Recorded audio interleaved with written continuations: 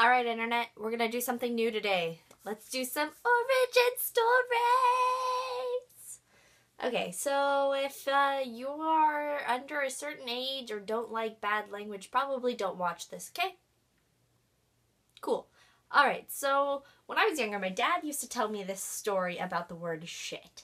He said that manure, which is often used as fertilizer and fuel, would be transported from one place to another on boats, which makes sense because in the old times that's how they transported things. And it made sense to young me that when you box up a bunch of manure, it produces methane gas, which as the pressure builds up starts to become essentially like a bomb. So anytime someone would smoke a cigarette or take a lantern down underneath the bowels of the ship where this shit was stored, that it would explode. And he told me that in order to combat this, people would stamp the boxes of manure with an acronym: Ship High in Transit.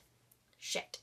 Well, that's not exactly true. I looked it up, and according to Snopes and a couple other sources, it actually comes from German and Old English words: shite, skeet, things along those. Don't trust me, I don't have the correct pronunciation probably. I'm not a linguist, but yeah, it actually comes from Old German, Old English words, which literally meant dung. So while the ship high in transit story is funny, and not gonna lie, probably gonna tell it to my kids, it's not true, guys.